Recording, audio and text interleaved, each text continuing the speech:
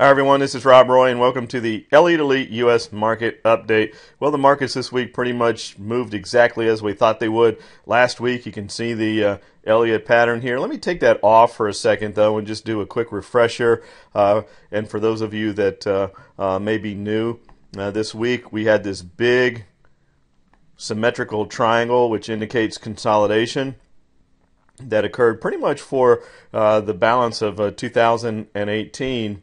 And when you have one of these triangles, you're going to get some sort of a breakout.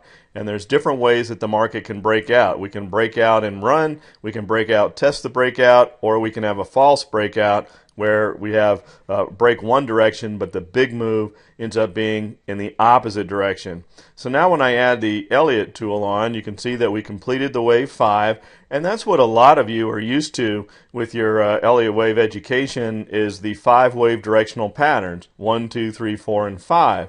What we've been highlighting over the last several months in these recordings, and for any of you that are new, I would encourage you to go back and look at the recordings, not just to catch up on the correction patterns, but the fact that we've been, or Elliott I should say, has been absolutely spot on with the market. And we've done some case studies, not going back Monday morning quarterback style. We've been doing case studies moving into the future, and everything has been uncanny with how much it's been spot on with the market. Now the correction patterns that I'm referring to are flats, zigzags, and triangles. And Elliott was a huge proponent of the correctional patterns. Correctional patterns tend to follow a wave 5 directional pattern, or quite often they're within one of the waves of a 5-wave pattern, a wave within a wave, or a pattern within a pattern, if you will. And one of the things that makes excuse me, the Elliott wave tool within Integrated Investor and Profit Source is it labels those. This is by far the best Elliott wave tool that exists in the marketplace, in my opinion. I don't think there's anything even close.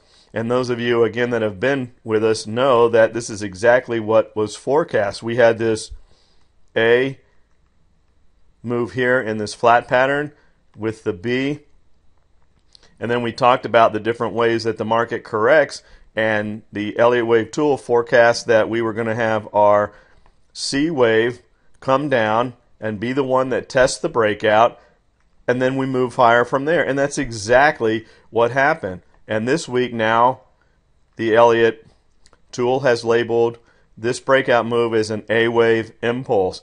Now that A wave impulse could change. We could move into a zigzag, we could move into a 5-wave directional pattern, we could still move into a flat, which I think is the least likely of the scenarios due to the fact that we are in a breakout pattern from the triangle. And when I was traveling around doing seminars, the fact that the Elliott wave would relabel at times was confusing to people, and they felt like, well, you know, if it relabels, that's a negative. No, it's not a negative, it's a positive. The markets are dynamic, they're fluid, they're ever changing. And if you're not able to adapt and change with the markets, you're not going to be very successful in your trading. And that's one of the beauties of Elliott wave, is the fact that it is quick to relabel with any changes in the market. But the forecasting is amazing. So don't think that's a negative thing. Think that's a positive. So right now we're in the A wave breakout. We'll see where things go from here. We like to bring the SPY on our charts, as you know, because we can add volume in and see what's going on with volume. And with this directional A wave breakout here, we would like to see confirming volume. And the volume has been moving up with that impulse move higher. For those of you that are new, this red line represents the 200-day moving average for volume, and you want to see volume coming in to support an impulse move. We had a lot of lower volume here, which is also normal for the consolidation into the point of the triangle that occurred here, and then we have a bit of increasing volume. Now, we would like to see the volume get above average to fully support this impulse breakout. But this is kind of normal with how impulses move. Impulses start maybe on lower volume, and then everybody starts to say, oh wow, the market's breaking out, we got to jump in, we can't miss this. And then the volume kicks in. So some of the smart money has already been made, and if you had been following this, you'd be included in that smart money, and then the rest of the people jump in afterwards. So we'll see how this A impulse plays out over the next couple of weeks. Looking at the VIX, as you know, we've had this trading range pattern within between 10 and 15, literally for a couple years. 15 was resistance, and then we had the breakout of volatility that occurred in early February with the correction in the market. And the old adage, old support is new resistance, old resistance is new support. 15 had been resistance, we broke above that, and then for a number of months 15 became support, and then in May we've broken back down below that, so we're back within the trading range of 10 being support, 15 being resistance on the VIX. Now we did have this one-day breakout here on the 29th of May, and that's important to point out because it highlights the fact that when you have a breakout of a major moving average or any sort of a pattern, you have to have 2 consecutive days to be a confirmed breakout, a confirmation day and a second day that shows the fact that we are stayed within the breakout pattern. So follow through day, confirmation day, that's what we need 2 days in a row. But note that the second day we broke back below 15, so there was no confirmation day, no follow through day, and we're back within the trading range.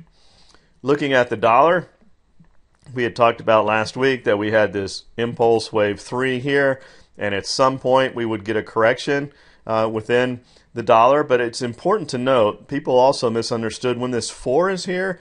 People would think, well, that is telling us we are in the wave 4. That's not what that means. That means that if we're in the wave 4, that's the targeted price. But then when you look at this pattern, you would think, well, we are correcting here. However, let's use the Fibonacci retracement tool. Very important to utilize these tools within Elliott Wave. And again, the pluses of integrated investor and profit source. And boy, if you haven't renewed your data and aren't using these, you are missing the boat, and you've missed out of tons of profits so far this year and over the months when we've been highlighting these technical moves. Note that the corrective move has just hit the 23.6% fib retracement. Elliott himself did not count 23.6 as a retracement or a correction move. You have to hit all the way to the 38.2% level. To Elliott, 23.6 means the impulse is still in place, which means we're still in wave 3. However, it does appear that maybe a correction is in place. It just doesn't become confirmed until we hit the 38.2% level, and note where that is, right around where that wave 4 is forecast. That's why. So if we get down to the 38.2%, then we have a confirmed correction, likely the wave 4, and then we would rebound and move higher in the US dollar. We've been following the dollar over the last several months because for a while it wasn't moving as you would think, with the fact that the U.S. is in an interest rate raising environment. The Federal Reserve is raising rates. You look around Europe, there's forecasts that they may stop their quantitative easing program. Doesn't mean they're going to move to raising rates, but they're about to stop their quantitative easing or lowering rates. And we also have a Fed meeting this week, which could be interesting with the markets. There's some forecasts that maybe the Federal Reserve is reducing their balance sheet, which is taking liquidity out of the markets quicker than people thought, and maybe their pattern of raising rates could end sooner than expected, and that would actually be a positive for the market. So we'll have to wait and see how that plays out as well. Looking at TNX, we talked about this last week as well. I wanted to show you this again because it's amazing with what has occurred. We had the wave 5 target hit, so the Elliott wave pattern, the 5-wave pattern was perfect. We came back, we talked about, are we testing this wave 4 to see if this is good? And look what's happened this week. We've rebounded back to the upside. Also, pointing out again for those of you that may be new, this zigzag pattern that occurred within the wave 5. There it is, right there. So there's the pattern within the pattern. You could have traded that in the larger pattern if you wanted to, and you just simply label that as A, B, and C.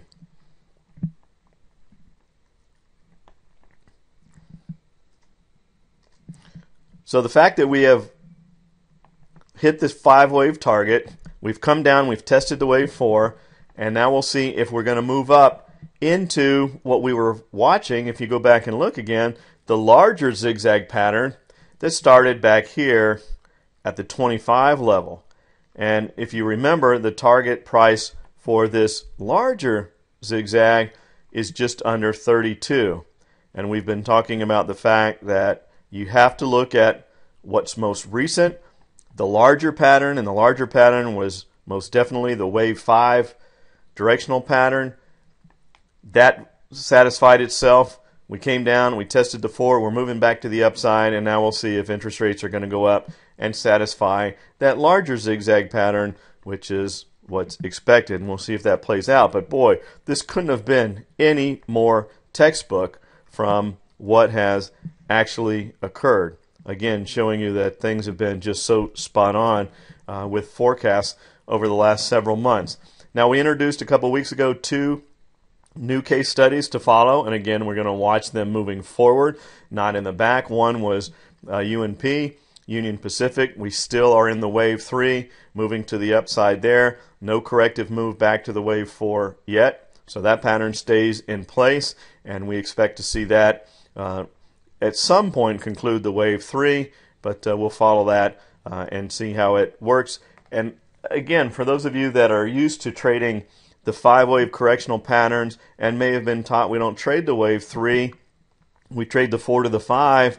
When you learn how to trade the corrective patterns, and you can clearly see the flat that exists over here, we can trade the wave 3. There's no reason not to. So there's the flat, here's your connection, and these are the things that we will be focusing on and educating you on over the coming months. So that's ABC, there's the X connector within the wave 3, all that stuff, just absolutely textbook, and we'll let the market tell us when the wave 3 is going to end. We also have Express Scripts, and you can see that this one has relabeled from last week, and again, it's really important to note that relabeling is a good thing. We had talked about this resistance here, and look what it's showing us. It's now showing us that we have an A impulse here, and then a B correction, and now it's telling us we're in the C, and if we break that level of resistance, we're in a zigzag pattern, and we've been watching for that, which is the reason that this showed up in our searches. For those of you that may be new, I have searches that I've created within Integrated Investor based on all these technicals that I'm sharing with you that look at healthy stocks, those that are fundamentally sound. I'm not a huge guy with fundamentals. I'm much more of a technical trader. But if you can find good technical patterns on fundamentally sound stocks, especially when you're trading to the upside, that can't be anything but a good thing. And if we are able to break this little area of resistance, and boy, other than those couple of spikes, you can go back and see that that has been resistance for a while, then we could be off to the races here. So we have 2 bullish case studies on both Express Scripts and UNP, and over the past couple of weeks, they've been working fantastically well. So we'll see how things play out and see if we can keep our record going. So that wraps things up for this week. Obviously, in the economic news, we had the G7 summit over the weekend, and not a whole lot came out of that other than the fact that Canada kind of reneged on a bit of an agreement that had been behind the scenes, and there was supposed to be this communique, which is joint that everybody agrees to, and Trump and the U.S. said, no, we're pulling out of that because Canada, after I left, has said things that weren't included in that, but nothing really of major news came out. And there's a lot of debate in the U.S. right now about the whole free trade thing and the tariffs that the U.S. is adding, and it's getting some bad publicity, but Trump actually came out and said, hey, if we want free trade, let's have free trade. No tariffs. Everybody take their tariffs off. And you know what the other countries did? They choked on themselves when he said that. The only one that came out and said, hey, we may look at that was Angela Merkel in Germany. She said, we'll take a look at that. Well, other than cars, they're not a big exporter, but the fact that he brought that out and said, we're arguing over these tariffs, you're putting more tariffs on us. And it is true that a lot of exported goods from the U.S. have tariffs from other countries, but they don't want us to put tariffs on their stuff coming in. It is not level free trade. Think what you want of Trump, but he's actually right on this.